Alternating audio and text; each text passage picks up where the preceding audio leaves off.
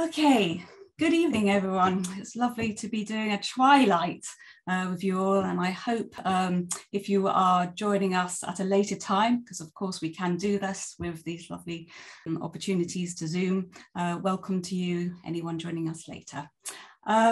This is certainly one of the benefits, I think, of the new way that we're working.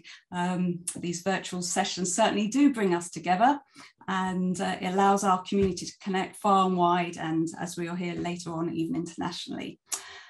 Tonight is a really special gathering brought together by our friends from Show and Tell, who you can see who are here. We are going to hear from young artists, photographers, creative industry leaders, an amazing photographer, young artists, and a wonderful artist as well, on well-being, mental health, and the benefits of engaging in art and design. And if you're joining us live, we welcome you putting, as I said earlier, your reflections and questions in the Q&A, and we will share them with our guests during tonight's panel discussion. We hope that our conversations this evening will inspire you to bring photography into your curriculum, and we are announcing a very exciting competition later on today as well. We are delighted to welcome here, and we have Nicole Elias, little wave, Steve Wellington, Adnan Islam, Francis Augusto, and they are all involved in Show and Tell. I am from NSEAD and I'm Deputy General Secretary. We will also hear from our very special guest, Sarah Graham, who earlier this week, she's not here with us tonight, recorded a conversation with students from East Norfolk Sixth Form College, and hello to those as well. They discussed art, photography and mental health, and this is of course very much the focus of tonight's evening. So last year, if you were able to join us at the conference last year, you will remember that Scott Shillham spoke at our conference about the experiences that inspired him and Steve to establish the photography movement. NSEAD has been super proud to work with the photography movement and the Show and Tell team. And it is wonderful to welcome you back to the conference and introduce Steve Wellington, Nicole Elias and Adnan Islam. First of all three have been involved in Show and Tell since its launch in 2020. So Steve, I'm going to say a few words. Steve has over 20 years experience in the advertising and marketing industry and has received multiple awards for content agency, marketing and advertising campaigns. I must say, when I was a teacher, you were just the sort of person that I wanted my students to engage with and to have and to speak in the classroom. You are a highly experienced creative director, a curator as well, working for brands across the globe, including MTV, Levi's, BBC, ITV, and Hackett London. Steve has also founded several successful companies, such as the vintage t-shirt label brand Worn By, Vanishing Point Films, INN London, and his most recent adventures are the photography movement and Show and Tell, of course. Nicole has worked in development and programming for 25 years. She has held senior positions for media companies, including Dazed Media, and with the cultural institutions such as the ICA, which many of you all know well. And she has also worked for the leading curator and photographer Rankin, again, much used in classrooms everywhere. In 2014, Nicole created a program called Female Firsts for Dazed, which explored and promoted the role of women in film. Its impact and scope inspired her to build a company dedicated to support the education and mental health of young people all over the world. We are so pleased you did that, because that's how we connected. Adnan is an 11-year-old student and one of the judges' favourite from last year's Show and Tell exhibition, with his incredible photo entitled Sorrow. We'll see that later on if you haven't seen it already. As we all hear, Show and Tell has helped him to connect his feelings and express who he really is. So I am delighted to invite Nicole, Steve and Adnan, first of all, to tell us about the Show and Tell and the incredible impact it has had. So I'm going to hand over at first to Nicole and Steve. Thank you. Again, thank you so much, all of you, Sophie, Diane, for allowing us to be part of NSEAD. You guys have been such amazing support, so thank you, thank you, thank you. I am going to share my screen. And I hope it all works, technology. Can you see that? Can you hear me? I can. Good. Right, okay. So I'm actually going to begin by actually the power of photography and how photography has inspired me in my life. My father was a great inspiration to me, and that's me on the left with my action man. I was inspired by my dad. He took that photo there of my sister in Broadstairs. He was given a camera by his grandfather, and that sort of legacy has sort of gone on. My dad actually was in the industry, as in the print industry, and used to process all of his own film and black and white. So the smell of dev, if anyone remembers, was a big part of me during growing up. And then I went to art college, and I left only with one CSE in art, and went to art college, where I was inspired by my art teacher, who really sort of got me into creativity and art direction. And then I'm going to accelerate 10 years to when I was in my 30s, when I first had my daughter Bella, and was given a camera by my Bella's mother's grandfather, who found an old camera where he lived in Ireland. And that camera became such an inspiration for me. And I started taking pictures of my daughter Bella, and really got back into photography, where I was inspired as a kid, and obviously through college and university, photography became a big part of my life. And then I had a creative agency called Point Blank, and I had a breakdown in my marriage, and my mother's again had a breakdown in her marriage. All of the Wallingtons separated. So I went and joined my sister in Australia and decided to take pictures. First of all, I thought it was just about a trip, and it ended up being without any people in it, which became really significant. It was about the space that really helped me to sort of process what had happened. And I just think that photography, again, can have such an impact on you when you are, when mental health, mental well-being really gets to you. Photography can really channel your energies, and this was a great project for me. And then the following year, I then self-published a book on Kilimanjaro, and because I was so, this was actually on another camera, a Contax T2, and I climbed Kilimanjaro, but I had terrible altitude sickness, and I thought it was going to be about the landscape. So it was actually the people, and it was the actual guides who helped me, and they were like literally apostles who helped me to the top. And so it became much more about the people in this photography book that I produced. So the importance of things around you and what happens that can really have an effect on the way that you portray, and the way that you point the camera, and the way that you crop, and the way that you think. And then accelerating forward 10 years, I sadly, you touched on earlier, Sophie, I lost my best friend, Dan, to suicide. And with his twin brother, we set up the photography movement. We both Scott and I both worked obviously in photography. Scott was a picture editor at the European, and we decided to do an exhibition with Getty. Getty gave us their gallery, and we were very, very honoured to have some amazing photographers, from Rankin to Martin Parr, Uli Weber, who contributed, but also Getty's photographers as well contributed. And we also did a competition. That great image on the right-hand side of the guy in front of the fence with missing bits was the winning image that we had. But we had some amazing entries, and it was all around masculinity and male mental health. And it was the stories within this that really resonated and made a difference and an impact.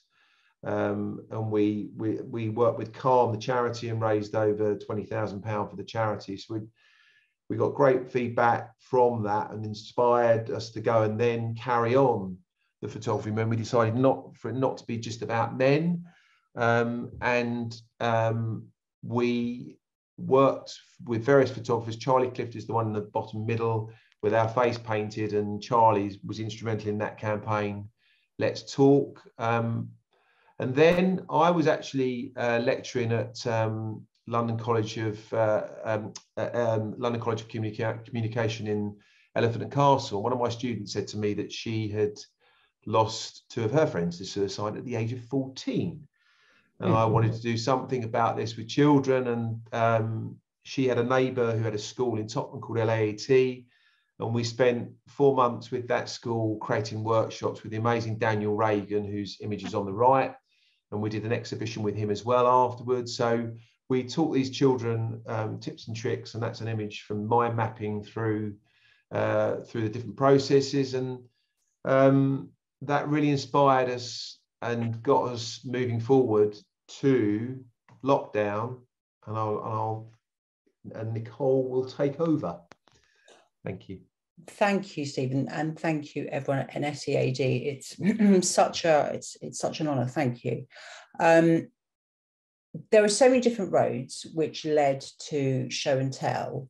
Having worked in the advertising industry, like Steve, like a lot of counterparts, we've used imagery in really specific ways, and we know their power. They're to sell, and you can sell anything with a picture. You can construct universes.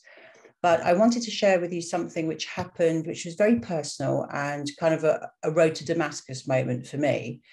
We moved to France in 2015 with my family. I have 2 children. And when my son moved at age 5, we thought the transition, because he was so young, would be easy. It was awful. It was so bad that 18 months later, teachers said they'd never seen a sadder child in the classroom, and he'd completely stopped speaking. He stopped speaking at school. He stopped speaking at home. It was a really, really frightening time.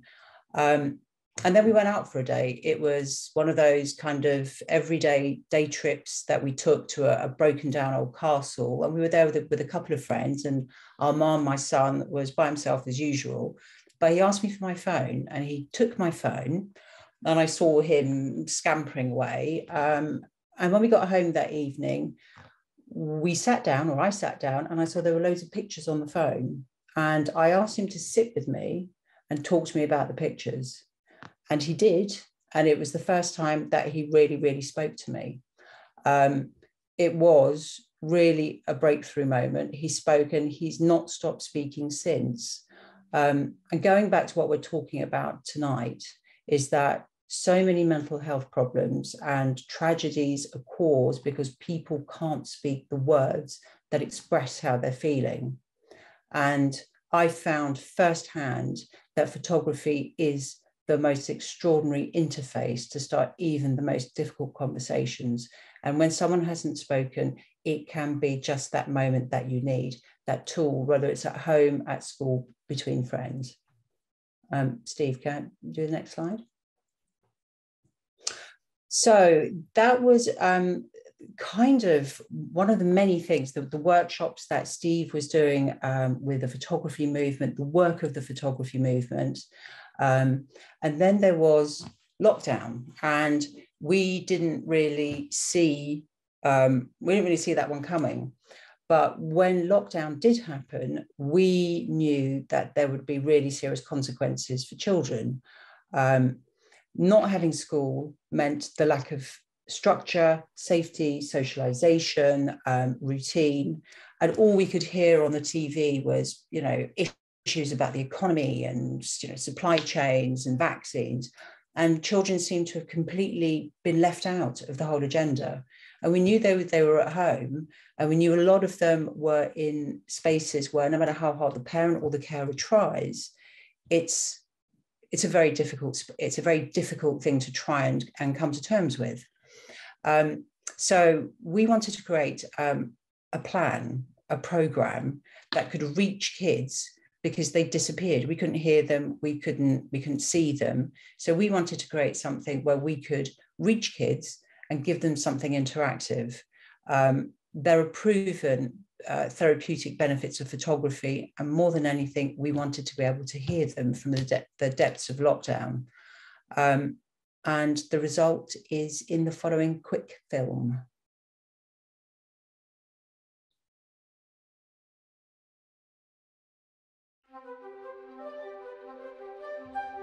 $1.4 trillion images were taken on our mobiles in 2020. But each time we take a photo, have we ever stopped to think about how we could use photography to support our own mental health? Born during an extraordinary moment in our history, Show and Tell is a new way to support young mental health, a nationwide project that asks every 10 to 18-year-old to express how they feel through the wonder of photography. Show and Tell values the vision and voices of teenagers, often for the first time in their lives. Our workshops and feedback sessions help them understand and express their emotions. The exhibition finale, an exciting goal and safe collective space to connect with the world. Workshops by world-class photographers Rankin, Emma Hardy, Francis Augusto and Daniel Regan share tips and tricks for better photos while supporting young mental health. The free online workshops are easy to follow independently or with teachers, parents or carers. Live feedback sessions and workshops connected students directly with Show and Tell photographers. Our partner, Cisco, helped deliver extraordinary moments where students felt directly empowered and valued by the expert feedback. How are you feeling was the brief for the Show and Tell exhibition. Think of the words that express how you are feeling and visualize that emotion as a photograph. Their words and images are a truly astonishing representation of how the young are coping with a pandemic. We received a staggering 21,383 submissions to the Show and Tell exhibition from individuals, schools and youth centres. It was a nearly impossible task, but with the help of curator Carrie Scott, 83 images were selected to feature in the online Show and Tell exhibition.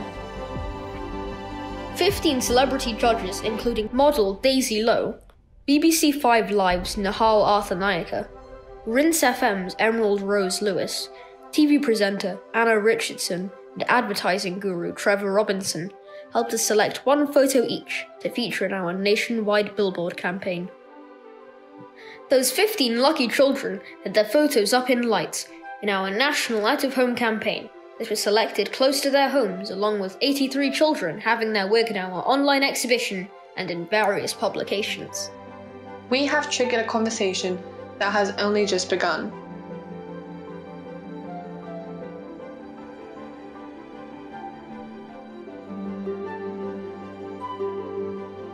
A huge thank you to everyone who has taken part in the Show and Tell project. Together, we have created a social action project that supports the health and shapes the future for our children.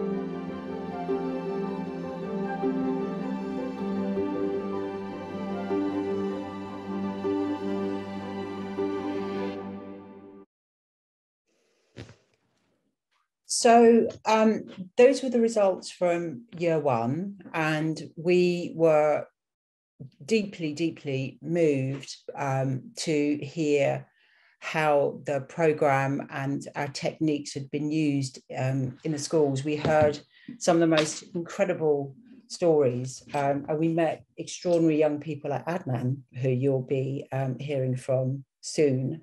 And I'm proud to say that Armand, my son, who you saw earlier, also entered the exhibition. And when I asked him to choose a word, he chose the word dismantled. And nobody was more surprised than me to hear that my 10-year-old dyslexic son was going to choose a word like dismantled. And this is how he showed that feeling. And it's something that means so much to him. It's one of the most important things that's ever happened in his life. And what we can do now with this technique is I can actually ask Armand now, what is your word? And he knows 2 years later exactly what I'm saying. And he knows how to give me that word. So the potential to use that between friends, in classrooms, no matter where, is absolutely immense.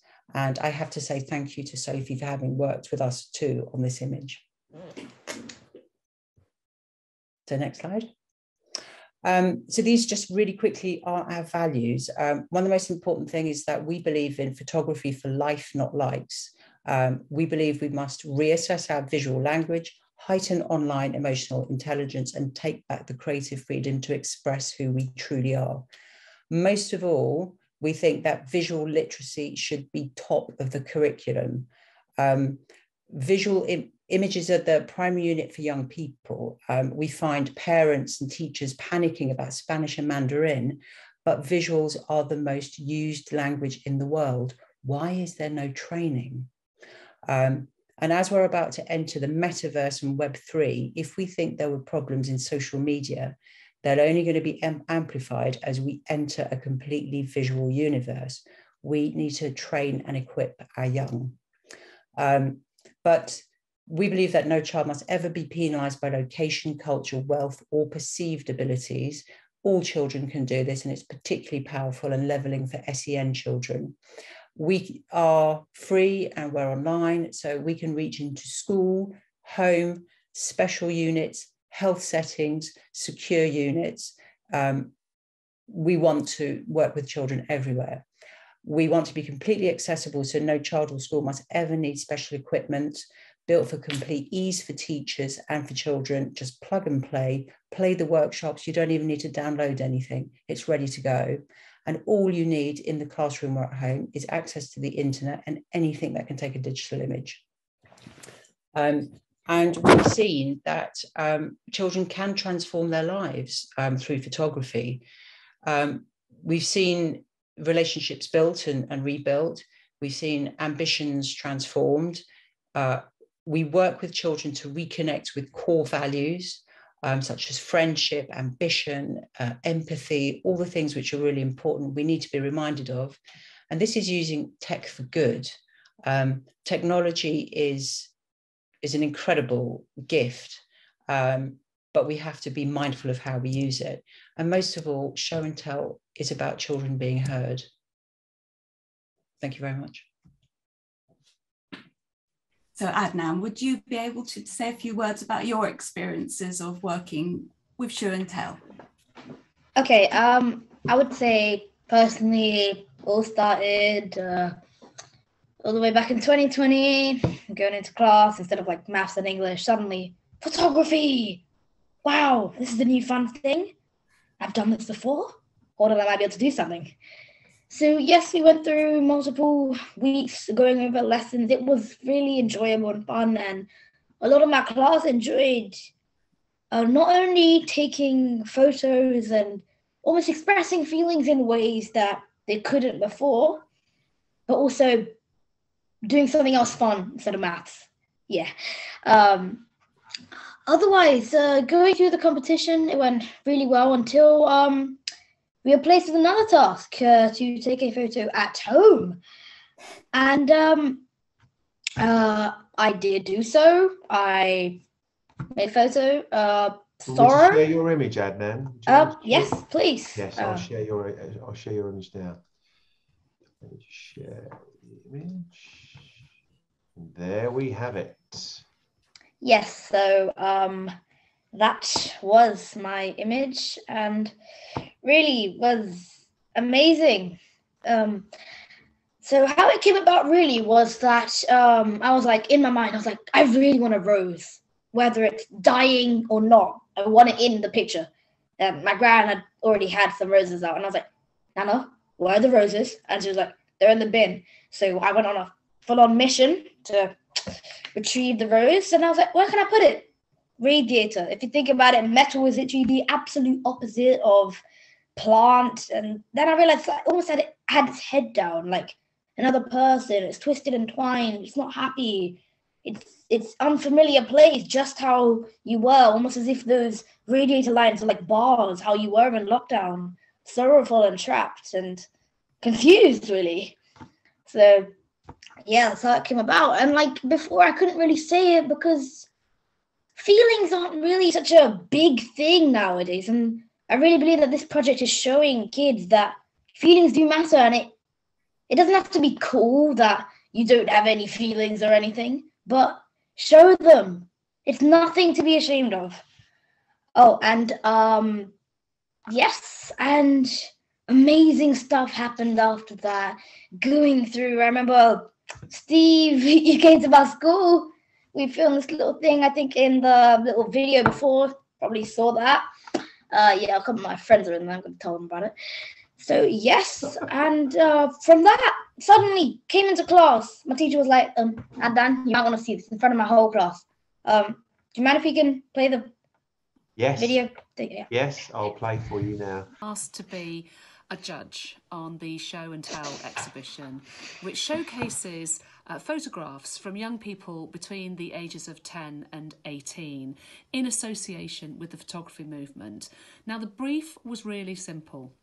It was, think of the words that best describe how you're feeling at the moment and bring those words to life with a photograph. We had over 22,000 submissions, which is unbelievable. And all of those incredible images were whittled down to 83. And the judges were asked to pick their favourite image and the image that resonates the most with them. And I picked this. So this is entitled Sorrow. And it is by 11-year-old Adnan. And this moves me so much, this image. I think it's just astoundingly beautiful. And the idea of a wilting, dying rose just on a lonely shelf, a lonely fridge shelf. Just the desolation of this I found profound. And even more so the fact that it's come from an 11-year-old child, the emotional intelligence of Adnan, I just found just utterly extraordinary. And I think that it sums up how so many of us are feeling during lockdown, and it really is such an accomplished, beautiful image. And for me personally, Sorrow, I just found it really, really emotional. So thank you, Adnan.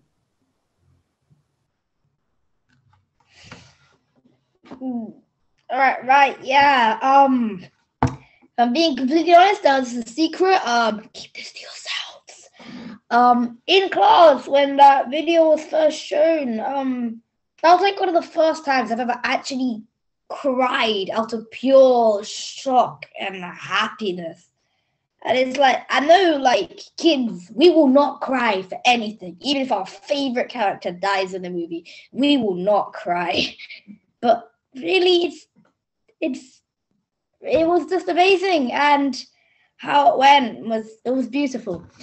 Anyway, going on, went through, having an amazing time, and then I was picked to be a judge, and I was honestly blown away. I'm like, me, random person out of nowhere. I thought it'd been done already, but there's always more to look forward to. Remember that.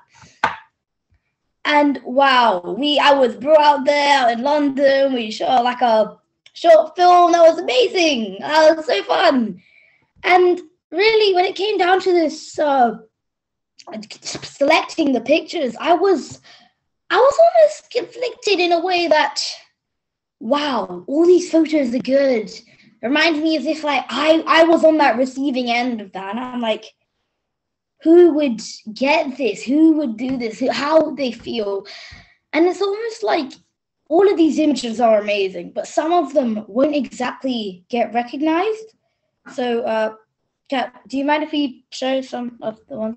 Because I almost had a bit of a process. So, first up, I would say is by Dion, Through the Looking Glass. I really felt that the light on this is almost like you're looking into like a brighter future for yourself, and that really gives a sense of hope into it. And I just found that really beautiful, and I just feel that should have been recognized as well. It's just I thought that it would be recognized for its own good now. And then this other one by Hannah, it's not so black and white. This really resonated with me because it's tackling such a grave issue in this world. But something inside of me knew that this one was going to get the recognition it deserves. So I was like, you know what? Let's give another photo a chance. So I finally moved on to Controlled by Thomas. I really feel this one displays how the world really is right now. And as Nicole said, how we're all going into this digital world.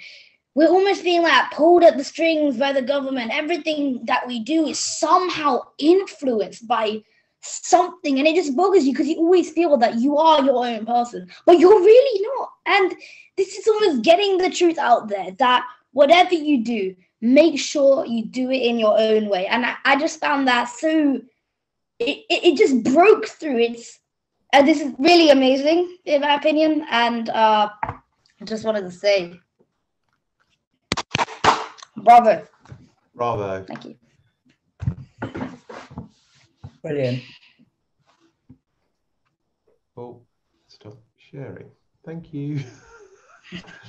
Well, thank you, Adnan. It's almost impossible to follow. I think your words of wisdom, really struck by your images and your words and the way you've articulated what show and tell does achieve. And I would put a little disclaimer here because I too have this image that you shared earlier and was fortunate enough to be a judge and had never met Nicole at that point, had had the privilege of meeting Scott Shillam and sharing experiences with him, knew nothing of Nicole, I'm afraid, at that point. And I somehow chose this image as a small world. It was very small, and actually it brings to the point a lot of things that have happened. I think with show and tell, it's about connecting with the world. When we were locked out, you've shared this, Adnan, and you've articulated it as well, Nicole and Steve. You know, we felt disconnected, and that is possibly why I found that so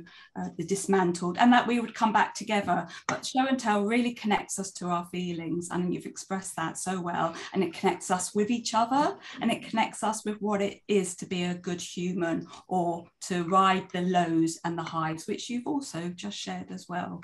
So thank you so much. No problem. Thank you. So can I just say one thing, actually, Steve, which we've forgotten, which really leads beautifully in to France's, is that Adnan also was in one of our workshops, which was incredible. So he was with John Mantle, and you know, I don't know how far we are over time, but just quickly, how was, you know, that was an amazing, you learned photography skills there, street photography skills. That was amazing. Street photography. Okay, I don't know if you might know this, but you know, remember the cycle guy in the video? Yes. The cycle guy? Basically, that interaction was actually real. We had never known him before. Me and John were just taking a little break, walking around, and we just saw this guy riding backwards, standing up his best. I'm like, wow! That's why I should say hello. And then we're like, character, right below my nose. And the fact that it was so genuine, we hardly knew each other, but we can just be united and brought together by the power of photography. That is just amazing, honestly. Beautifully said as well. I mean, it really does. It does unite and connect us. Try to keep it snappy. The visual language of photography. We're going to actually see somebody else who uses photography now, but also to move on to somebody who's not here with us today, but she's certainly with us in spirit, and that is Sarah Graham. And many of you will know Sarah Graham from her photography painting, photorealist paintings. And we have a pre-recorded contribution from her. She talked to 3 young artists, young photographers, Elle, Dion and Emma, who entered show and tell. And they are in East Norfolk Sixth Form College. And they, I think, had a really important conversation. And we're going to show you that conversation now. Okay, so hello everyone. My name is Sarah Graham, and I am a photorealist artist. And you know, photography is the foundation of my work, but ultimately my work is paintings, mostly of toys and sweets. Very joyful, very uplifting. I'm very well known for painting Chupa Chups, and I'm just going to share the screen here now so you can see one of my pieces. So yeah, that's something that I'm very well known for. As you can see, very joyful, very, you know, positive work is what I'm known for. So yeah. So I've been a practicing artist for 21 years. And I actually started using oil paints when I was 8 years old, and I'm 44 now. So so it's been quite a long time that I've been doing it. So I went to university. I graduated in 2000 with a BA honours in fine art, and I specialised in painting, and that was at Norfolk University in Leicester. And then on leaving university, I moved to Reading, and that was where my career really took off. As I say, I set myself up as self-employed and got a job in an art gallery and started exhibiting. And I started in art fairs and then galleries, and it's just grown and grown and grown over the years. I've exhibited all over the UK and around the world. Sold paintings all over the world. And yes, and in fact, one of my clients is Roger Federer, so which is my kind of big claim to fame. My career break really came in 2007 when I was signed by a leading fine art publishers called Washington Green, and they then put my work in galleries all over the UK and made limited edition prints of my work, and that was when I kind of became well known. Other achievements over the years include in 2015, I was on the GCSE exam paper, and I've since been studied in schools up and down the country and also all over the world. So yeah, that's very special to me that I'm having an impact on the next generation of creatives. In 2012, I was commissioned by the British band Kaiser Chiefs to paint an album cover for their, it was a singles collection album, and it was called Souvenir, and I painted a stick of rock. And that was super exciting because that was a dream of mine right since I was at university, to do an album cover.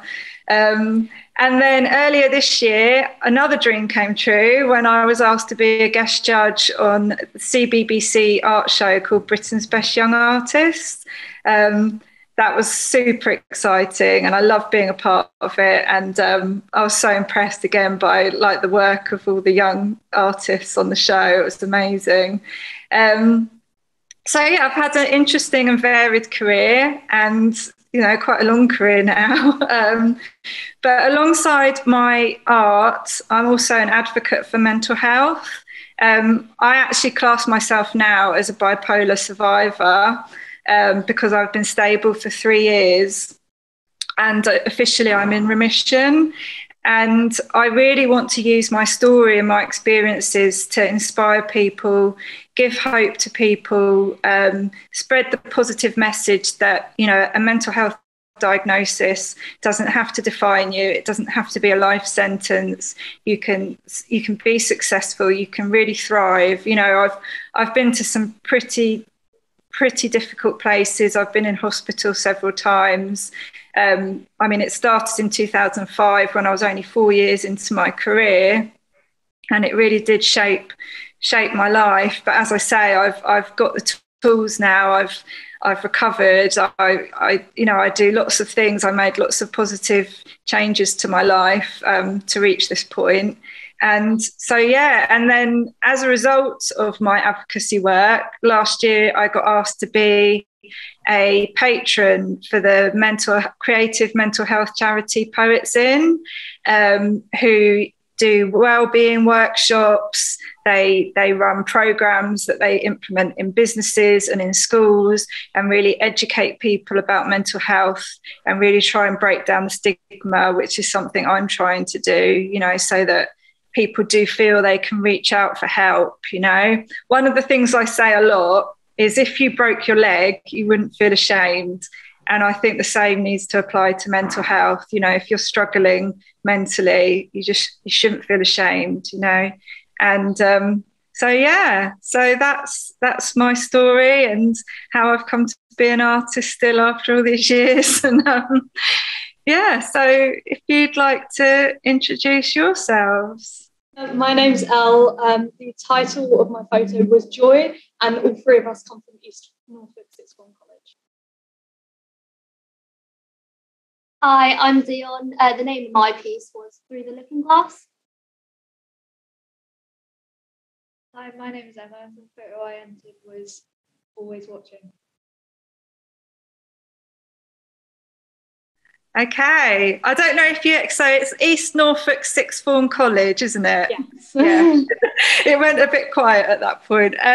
So yes, and I've seen all your work. It's absolutely brilliant, like such strong messages that you've managed, emotions that you've managed to put across very clearly, very beautifully executed. So yeah, that's fantastic. So got some questions. The first one being, what have you learned about yourself during the How Are You Feeling campaign? For me personally, the photo that I entered being about joy, I think it's really important for me and for everyone in general to just have something that makes you joyful. Like, being happy is a very important part of life. And for me, my photo was of a very smiley dog, and dogs are like my favourite animal on earth. I love them. And taking photos as well, it's a passion for me that I just love. It just makes me so happy. And I think that that's a really important thing to have. Absolutely, yeah. I mean, and I identify with that completely, because that's why I paint what I paint, joyful, happy paintings, because I think we all need a piece of that in our lives, and I think you've captured it beautifully. It's such an uplifting image. So yeah, well done. This was the first exhibition I've ever entered, and it was just an experience entering it, going through all the process, and like the things I learned from entering it. It was amazing. Yeah, and your image is so beautiful. It's just like, like I said, it's almost like a painting. The quality you've brought to it, it's lovely. And Emma?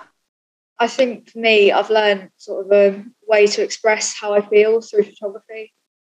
Rather than bottling everything up, I've sort of found a way through editing to show how I feel about things, and it's sort of that release, and it's the freedom I get from it.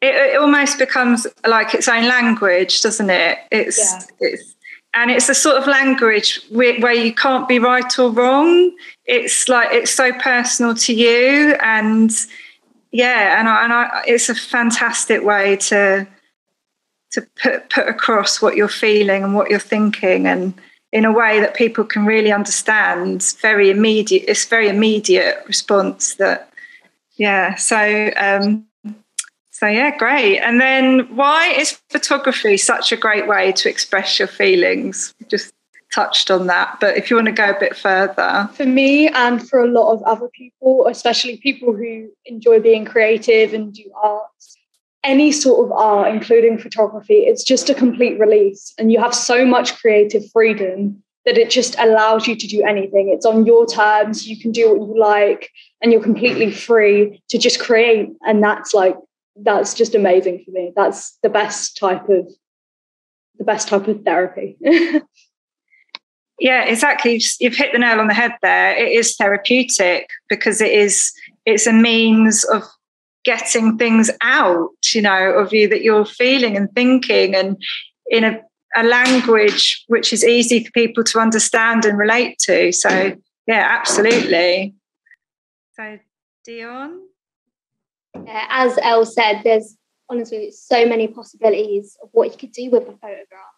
And not only the context of the photo when you're taking it, also the after part in your editing. You can make pretty much anything you want in it.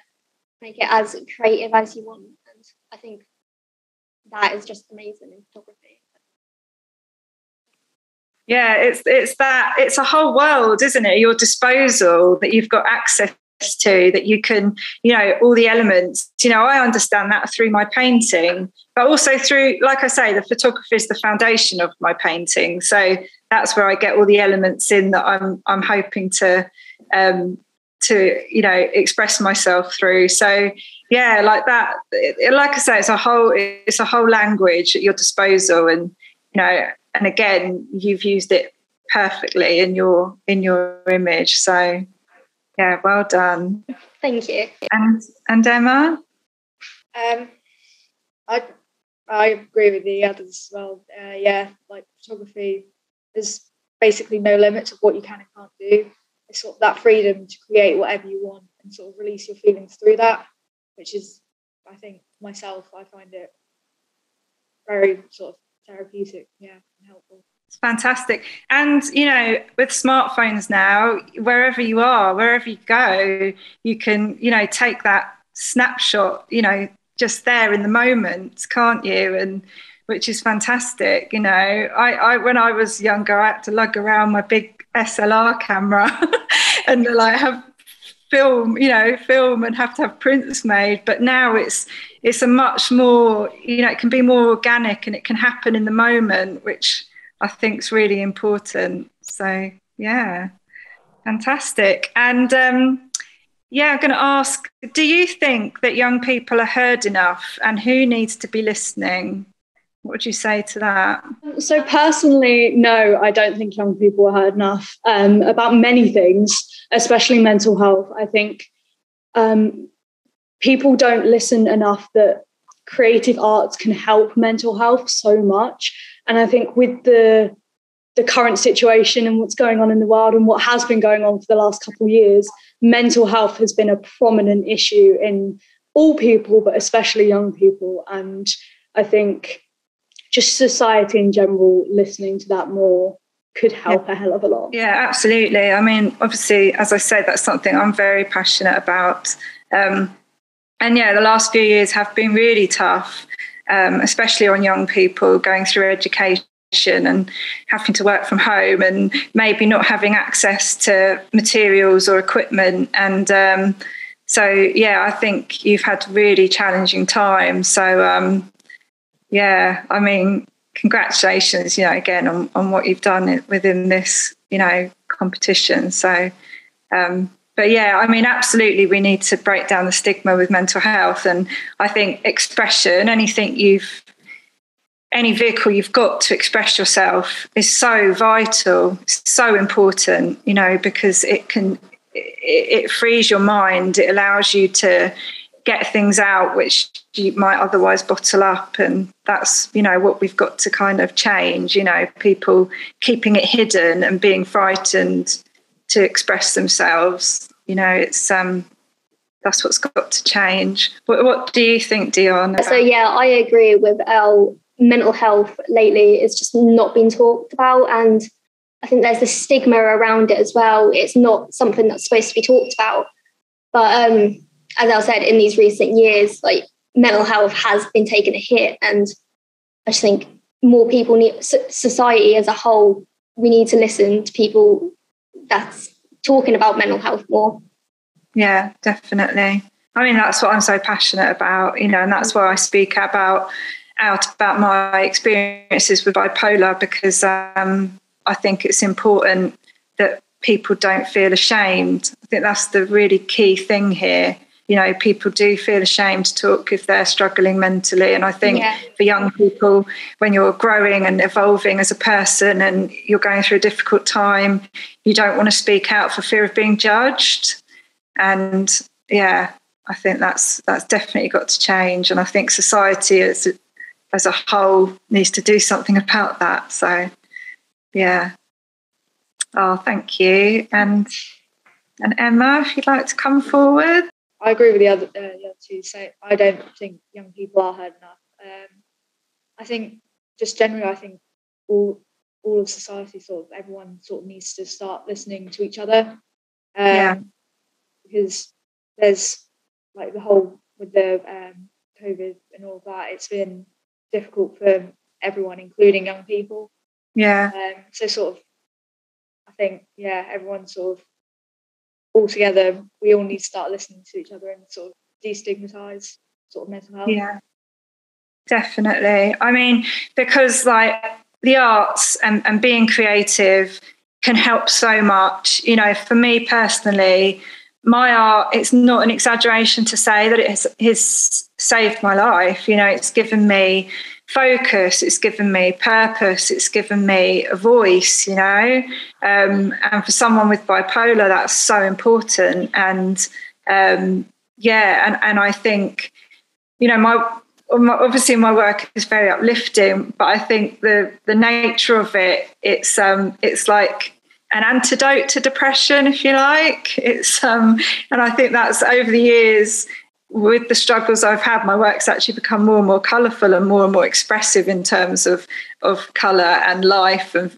vividness. So yeah, I understand it, and I think society as a whole needs to understand it, you know, for sure. And I think that will really help the next generation, because we need creatives as well. You know, this is another thing that I'm kind of passionate about. You know, we need you girls to go on and pursue creative careers.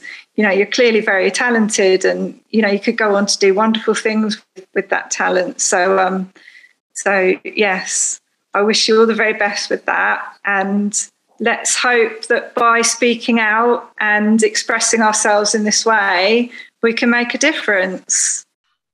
Well, I hope that the teachers and the young people are here tonight, because I want to thank you. That's Elle, Dion and Emma, and your teachers. I want to thank Sarah as well, Sarah Graham, who I know will be seeing this film very soon.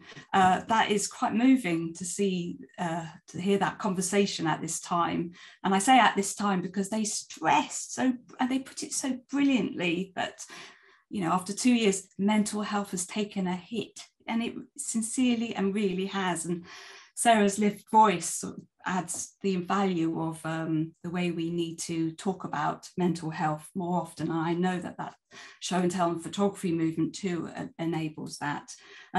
And young people aren't heard enough. I mean, it says it all, really. And I would say, I would love to send this film to Nadim Zahari to view it, so that he can actually hear what these young people actually have been through and what they say and what they need as well, which is to literally be heard, but to be involved in the arts, to have that a doorway into something that connects us to what's happened in the last few years. And it really has happened.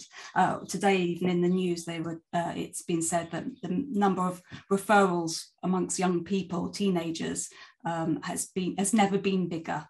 So it's Nadim will give you a camera too, to see what the power of photography actually feels like. So thank you very much indeed.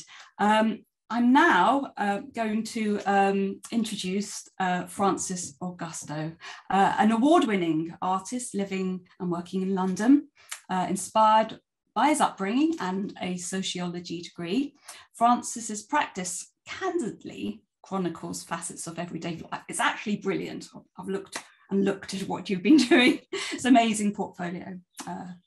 Wonderful photographer. You approach, you invite the viewer into the scene. You create an intimate feeling of familiarity with the people that you photograph, the portraits that you make. Your work has many themes of interaction, self, and joy are very visible.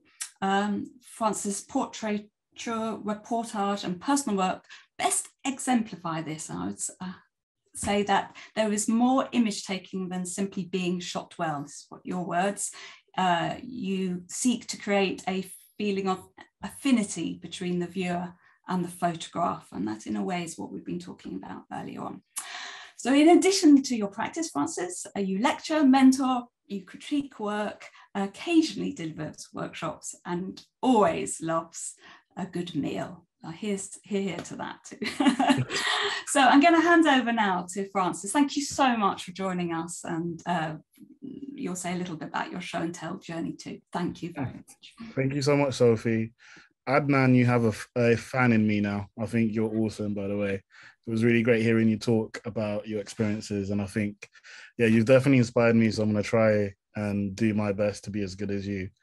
So my name is Francis, and this is a picture from a shoot I did in 2020, which was mainly about looking at so Lululemon got in touch, wanted to take some photos of how Lululemon athletes or practitioners of yoga and everything, their experiences of mental health and how they are able to kind of use meditation as a way to keep even keel and keep kind of steady, which is a really interesting situation, because each of the different athletes people that I was speaking with, they just had different ways of being able to meditate and be in an easy mental space. For her name is Deneva.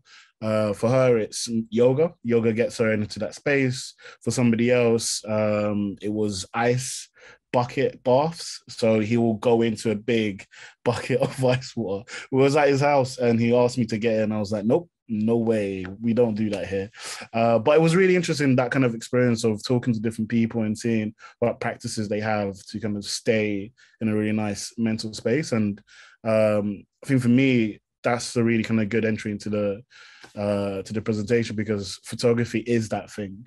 And there's been different spaces where I've needed photography to be able to meditate or to be able to have some form of well-being in whatever space life is kind of thrown me in. So this is what I'll talk about, give you a little introduction about me, talk about my experiences youth work, my feelings on show and tell with that program and the workshop I did with my little brother, talk about young people, creativity and well-being, demandum, which is a term used between kind of young people in and around London, but also outside of London as well, to talk about their friends, essentially. And then my new project, which is something there's a few projects I'm working on, but this one I think for me is really important, and hopefully people kind of understand it as well. Throughout the presentation, there'll be different photos that I either like or just think fit whatever theme it is. That's a list of things that I've said. Now I'm reading, and maybe I could have kept it a bit shorter. But essentially, I was born in Angola, came over to England when I was about 6 via Portugal, France, Switzerland, and we left because of the civil war in Angola towards the late 90s and then early 2000s. And most of my life kind of growing up when I was a kid really shaped the way I see photography now, or how I behave, in a sense that I couldn't speak a word of English. So all I could do was just observe. And so as a photographer now, and especially at the beginning, I really enjoy the idea of just people watching and capturing it. And so I really got into photography initially as a street photographer, and eventually started to do different things. Grew up in South London. Mainly I was a good kid throughout life, but there was like a period of time where I'd say like I was a mid-level delinquent, in the sense that teachers loved me, but teachers was very annoyed by me because I could have always done more. But which leads me to Mr. Dines, who was my art teacher. And earlier on, Sophie mentioned how art classes and PE classes for a lot of boys in a school that she works in is like the safe space. And for me, Mr. Dines created that safe space in his art class. And I was just thinking about this as I was rehearsing this presentation. Every time he went to the art class, he'd play music in the background. It was always neo soul or anything from the Motown. And it was always music that you would either feel really heavily or you'd be inspired by or be joyful, which serendipitously, as a photographer on campaigns, when I'm shooting something, doesn't matter how big or small it is, I love having music in the background. And I didn't even think about that until now, when I'm kind of writing this out, and I'm realizing the reason why throughout the art classes, I always felt safe, I always thought I could express myself, was because he played the music in the background, and he'd walk around, and he's this Irish guy, so he was really scary because he could shout. But But in that space, whilst he's teaching, you always felt like it didn't matter whether you were terrible at art or you were a genius. He just wanted you to feel like you could express yourself, which kind of leads on when I fell in love with youth work, because Roger, my youth worker, he essentially inspired me to be able to believe in myself and realize I could do different things. Then I fell in love with photography after university and slowly started taking it more seriously. And now all I really do is just press buttons and talk a lot, which I'm doing right now. And I'm trying to work to find a way to kind of transition from looking at photography as something practical to get paid, then realizing, oh, this is so much more important to me than just a job. And then the next stage is, how do I use that as a tool to tell stories and be an artist and use my craft as a kind of catalyst or as a conduit for people's experiences to be told. And with that as well is understanding that I'm now in a position where people pay me stupid amount of money to do something. And I think for me, it's really important to utilize that role and that position of power to go, these are important stories that I think I need to be told, and I want to capture them and tell them. And so that's a bit about me. Youth work, very quickly, I met my youth worker Roger when I was about 13. And I saw youth work, and I wrote about this in my dissertation, as a bridge for young people who lack level of kind of social or economic or social capital, and they bridge that gap. Those youth workers become your trusted adult. They're there for you all the time. They make you feel heard. They make you feel there's somebody who looks after you, because most of the time, a lot of the young people who go through youth centers need that connection. And I was definitely one of them. So he had such a profound effect on my life that I went from wanting to be a footballer to wanting to save every other kid that ever lived who didn't have somebody that loved them. I did my work experience at the youth center, got qualified as a youth worker, and from about 14 until maybe 19, 20, all I wanted to do was find all different forms of qualifications in youth work to continue developing. But then I realized in the middle of all of this journey, I really love photography, and I can still figure out a way to still help people through the art that I create.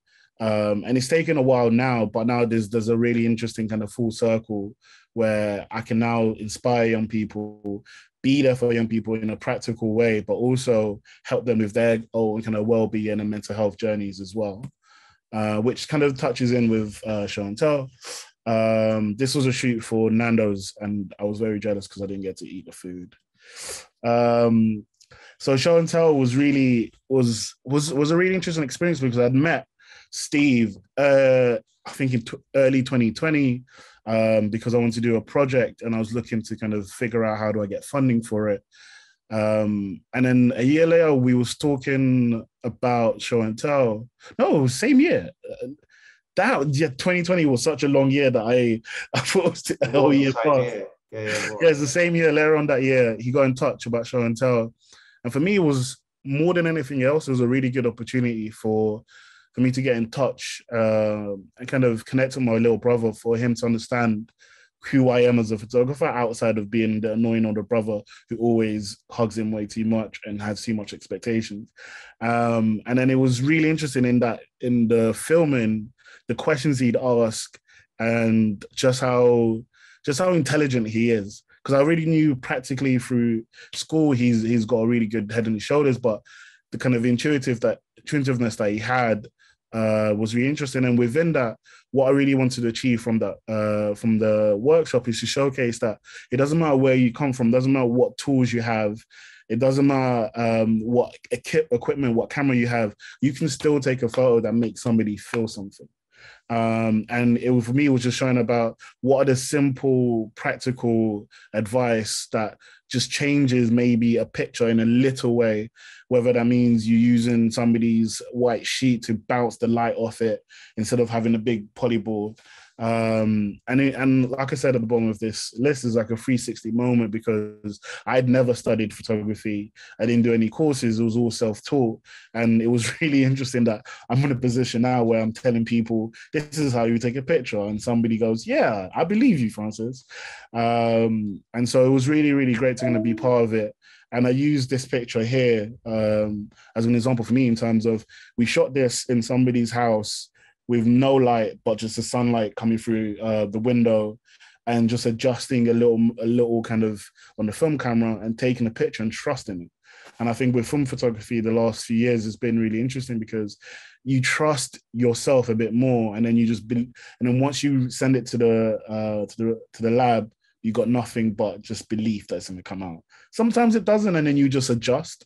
And I think for me, when I was speaking to some people that got in touch through Show and Tell, and a lot of time my mental health is the same thing, where I'm not always in a good place, but understanding what is working, what isn't working, talking to people, asking for help when I need it, and slowly making adjustments. And what Sarah said in terms of being able to still live a life that you can create and have happiness in it, and taking it one step at a time, for me is really, really important. And the way she approaches kind of her bipolar is really inspiring. And I think there's so much lessons in that, and especially what the young women said as well.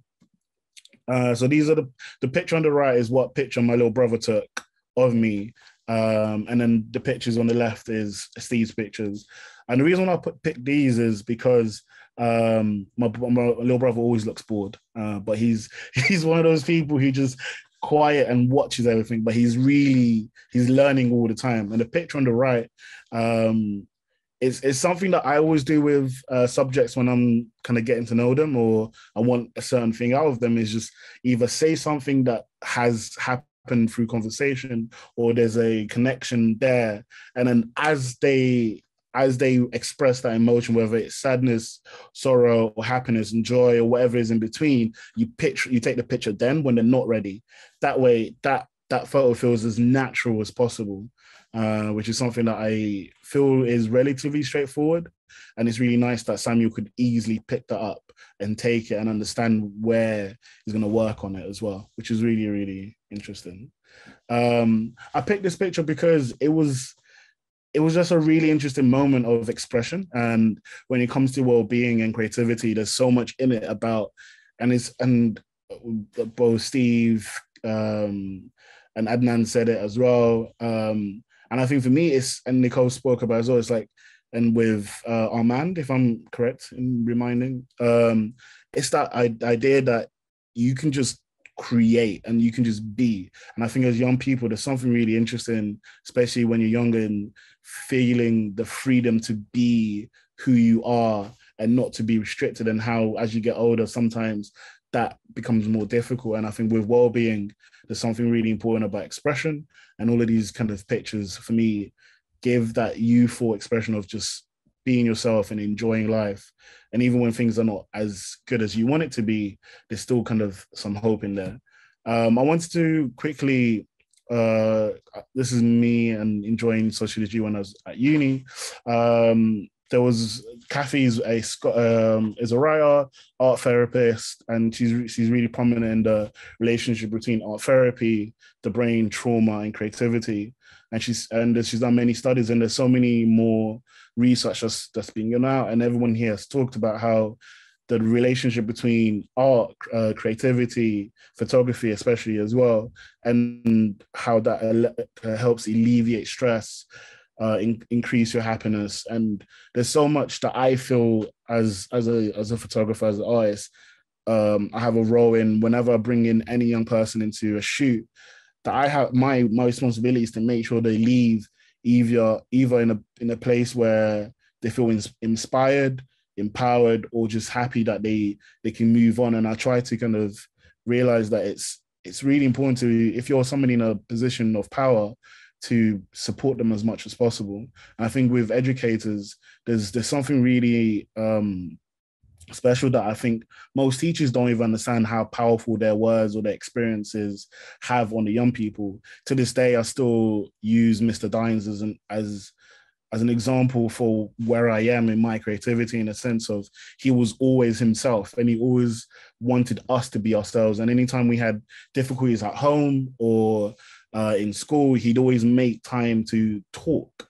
And I think that's another thing about kind of show and tell, is being able to talk about that experience, understanding that this word makes me feel like this, and this is how I photograph it with creativity and young people. I think is really, really important to continue speaking and having this dialogue with anyone who is kind of going through anything, to be able to support them in it.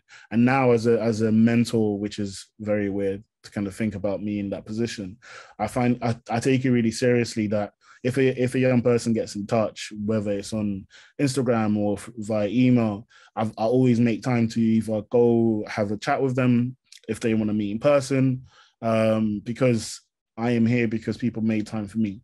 And I felt safe to talk to these people. And I'm in a space now where I can create these moments for somebody else, and I take that very, very seriously. The Mandem was something that I created a few years ago. And it was more about, so a lot of the chat before was about young people, kids in schools, but then there's a really interesting space of adult men not knowing how to talk about their feelings, not having the literacy, the emotional intelligence to get into that space emotionally. And a few of my friends were also in that space as well, where we could meet up and talk about how great things are or what job we're doing. But the moment you ask them how they are, it's always just fine. Or yeah, we're going on, or it's okay. But never really delving into it. And for me, it was also inspired because in 2018, I was in Amsterdam, and it was the first time I was just hit with an overwhelming feeling of despair. And the only thing I could do physically was to take pictures of the room and of myself. And so when I came back, I really wanted to talk to my male friends and get them to feel supported, get them to feel as if we can create the space for ourselves to talk about our feelings. We can talk about all this other stuff that is fun and everything, but also this conversation about what's been going really hard recently, some stuff from our traumas in our childhood. And a lot of the Mandem is about that. So support the Mandem, encouraging people to feel comfortable. Then gas the Mandem is, as men, it's really weird. We don't really celebrate each other as much as I think we should. When you're a child, if somebody gets a golden star, everyone is excited for the golden star. Everyone's giving you a high five, your teacher's excited. But now you might get a promotion and people will tell you, well done. And I think it's really important to be able to exercise celebration and joy for other people in that. And then plug the Mandem, essentially just being able to give opportunities to different friends. And it's, one of my friends said, it's reverse nepotism, in a sense that it's about people from diverse backgrounds giving each other opportunities and showcasing where you can go. And I think it's really interesting. I think that's, for me, I want to do that. And I've started doing that by ensuring that anytime I want a gaffer or an assistant, it's a female, non-binary, or somebody of color, because there's not many of us in the industry, and wanting to kind of support as much as possible. And a part of it is me taking the risk of somebody coming in who's a bit younger, but this is opportunity that they may not have, because a lot of the kind of older, more established photographers only want to work with the people that they've worked with. Whereas for me, it's really important to kind of, if you don't have the opportunity and you can't see what's possible, you don't know that you can do that. The only reason I knew I could do photography is because I met a photographer who looked like me, and I was like, okay, now I can do this. And the only reason I've been able to really improve is because each step has been somebody that's showed a different experiences or a different way of moving that allowed me to go, okay, there's more to this. And I want to be able to be that person, even if it's a very small kind of position in their career. I'm just thinking about time. Oh yeah, we're on the last slide. Cool. So the new photo series is currently called For You From Your Brother. But I'm really bad with project titles. So if anybody wants to give me a different one, please do. The project essentially is about a series of photos that is decorative, because the main thing is thoughts, feelings, musings, advice that I'd give to Samuel, he's going to get into 14 and he's going to go into his adolescence essentially and really develop. And it was inspired because when I was going into that age, I didn't really have anybody except from Roger, who was an older male who could give me advice. And I want to be able to create a kind of body of work that will say, these are the things that I've been through. This is advice I'd give you. And maybe talk to Samuel and see what other advice I could give. And it'll be photos that I've taken of him over the years, and seen him grow. And it's been really interesting because he's 13, but he's 6'1". And Steve, once you see him again, it's actually quite scary. But it's just about being able to, because the book is also wanting to send it off for anybody else around the world who may not have an older sibling, and there's so many things in the world that we only learn because somebody else tells us or we experience it. But it's a long way from being done or created. So if anybody knows anyone that can help me with it, that'd be great. I'll help you. Thank you, mate. So these are a couple of photos that are in contention to be used. One is of him in the barbershop, one of it just him by himself. And it's just these different photos are different positions, whether he's playing football or he's at home. And kind of having that intimacy of that relationship that I have with him, and trying to create that intimacy with the stories that I tell in the book and the advice that I give as well. And then the hope is that somebody else may look at these and also kind of feel like these advice is helpful to them as well. And then these are just some photos that I've taken. I think for me, there's a real importance around when it comes to mental health and photography, in being able to, when I look at like taking photos of people, it's that connection that you feel between your photos and you is really, really important. And the different mental health spaces that we're in, it's so difficult to sometimes create. But when I see somebody else's photo, when I see my photo, I sometimes cry because I'm like, okay, this is what I can create. I think it's really interesting, especially for young people, to be able to feel as if their art or their photography is a way for them to tell their stories and tell their lives. And hopefully that helps them go through different experiences. And also choosing to take pictures that showcase a certain emotion. For me, it was really interesting. It wasn't by choice that most of my photos is about joy. It was just because it was the thing that I needed in my life. And then now it's the thing that I create to help, to kind of inspire that emotion from other people. And I think the more time goes, the more I get really refined with that as well. And yeah, that is me. Thank you, guys. Very good. Gosh, Francis, I hope that this film is shown far and wide. I think that it's so vital. This is called show and tell. I feel like it's show and talk.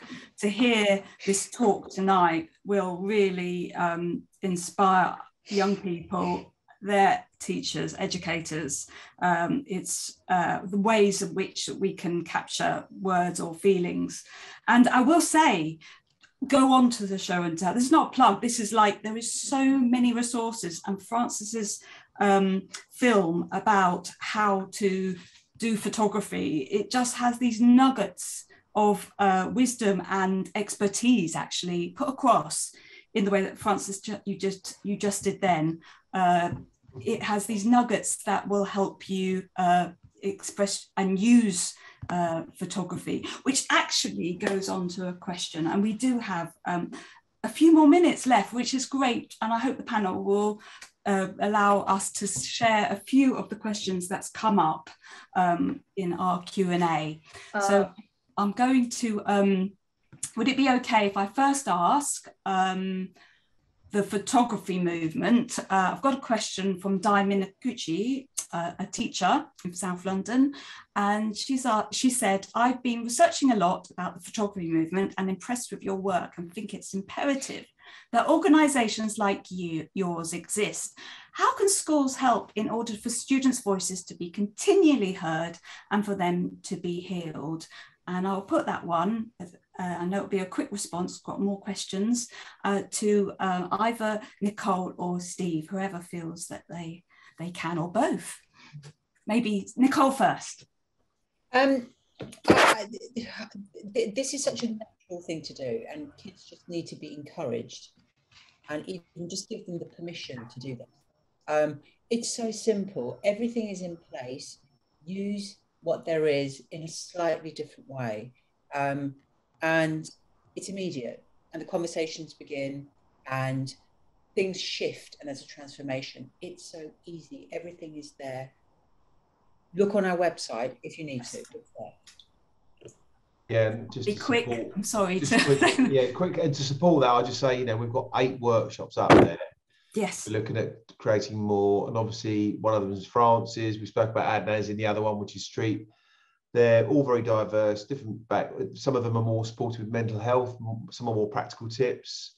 They're free. They're online. They're very easy to get. And hopefully, once you start next year with the new school year, there'll be feedback sessions as well. So we'll be able to give feedback sessions to the school. So please, go and check them out. Thank you, Steve. And I am going to say that Di said, "Adnan, what a wonderful student. You are so passionate about photography."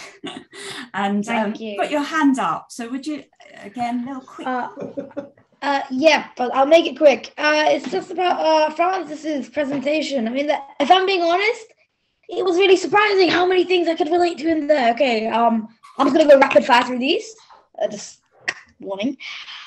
First up, the thing how you talked about you're in youth. I honestly, I wish I had someone like you. I mean, you seem amazing. So great. What else is there? Oh yeah, art therapy. Me myself, I actually went through art therapy in my primary school. They were really nice and helped me through it, and it really benefited me because I struggled in school a bit with my social cues and that. So yeah, it really does help.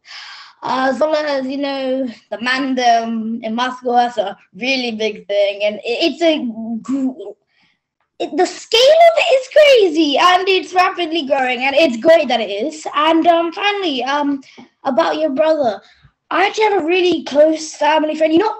Who cares? I call him my brother, right? Even though we're not related, we face a lot of challenges from other people, but we consider us two of us as brothers, and I always want to be the role model for him. And even funnier, his name is also Samuel. So, yeah, I just want to get out of there. Yeah, I didn't know 1 minute. And a really, really quick, I wonder if you got a nugget, Francis. How can a school encourage, or anyone involved in the photography movement or show and tell, how can we, like yourself, what's the best way of encouraging a student to pick up a camera or pick up their smartphone, not for a selfie, for a bit of creative experience? I think there's 2 things. One thing, which is what show and tell did in the sense of making it not a competition, but being able to enter into something and potentially win something. Because as kids, there's something really interesting and joyful about, if I do this thing and I do it relatively well, I can win something. But in that journey, you learn so much. And I think that's what show and tell is so powerful for, is yes, you can be part of this exhibition and you can win this prize, but also being able to go, you're going to have to talk about your feelings, and then that's the only way you're going to get into it. I think that's a really interesting way, and for different schools to figure out, is there a way for them to go, a group of 16 kids, if you're able to go home and come back and tell us this story, how would you tell it through photography? And the top 5 will be able to win something, but also all 16 get shown, right? Still have that idea of being able to be all together. And I think the other side is something that I enjoyed and I've kind of been able to learn from, is bringing in people into the school. Like if Rio Ferdinand comes to your school, tells you about football, or because this year is the women's Euros. If Lee Williams comes in and goes, I'm a footballer, I play for Arsenal women's team, you should also play football. That is so much more powerful, unfortunately, than if a teacher goes, you should do sports. Right. And so being able to understand the power that people with positions who are accessible have, and going, can you come in? Let's create a workshop around you or a program for a year around you. You being that person that somebody or somebody's kids can be inspired by and then talk. I think that has a lot of weight to it. And also having a practical aftermath, in the sense that after this competition or this talk, these kids are going to get something out of it afterwards as well, goes a long way, because then you not only have the immediate gratification of somebody speaking at your school or you doing this competition, but that delayed gratification of, oh, it's a year's time, I've also learned this, that I'm in this position as well. Very good. Sophie, you're on mute. Sophie, you're on mute. Thank you. Thank you, Francis. You segued right into something that we want to talk about in the last couple of minutes, and that is a little mini competition with fabulous prizes for two fabulous Cisco packs. And could you quickly list, is that possible to even do it quickly, because they're so big, and then I will tell people how they can enter the competition. Gosh. So we've got a Canon SLR. Now, I can't remember the model, but it is an amazing top-of-the-range Canon DSLR. And where there is also going to be some soft boxes, light boxes that are going to be with it, tripod. So a full setup. Francis will vouch for that, how good this prize is. So everybody needs to enter. And there are two. And all you need to do, there are three things that you'll need to be or do. One of them is to be put your name on the updates for show and tell. That's all you need to do, or be involved already. If you are already, that's brilliant. You need to be a member of NSEAD and write a short statement of why art and photography are important in your department, in your curriculum. And you can see that we've put into the chat a link for how you can get more information, but just go on to where you booked. The information will be on our website, www.nsead.org, and go to our courses and conferences, and it's in there. And we have a closing date, and that is the 31st of July, which we want you all to enter. So please enter it. The pack is fantastic, and your score will be so well resourced. And we will do a random picking, okay, because I'm sure there'll be so many lovely statements of why art and photography are so important. And I do just want to finish, not on what I've said, but we have Fiona Richmond Oliveira from Mozambique attending. You are a global organisation in the chat, and she has said, so this is her words: thank you to the panel, our educator here. I have really appreciated hearing all your stories, advice and wisdom. It couldn't really be better said. And I hope that the people who aren't here tonight get just as much out of it as, well, I have. I've been thoroughly moved, thoroughly surprised, or you always surprise me, and your stories, Francis, Adnan, Nicole, Steve, thank you so much. And backstage as well to Diane, thank you very, very, very much for what has been a terrific photography movement and show and tell event. And I can't wait for the next one. So thank you very, very much. It's lovely seeing comments going into the chat. Thank you for attending, everybody. And I will say good night.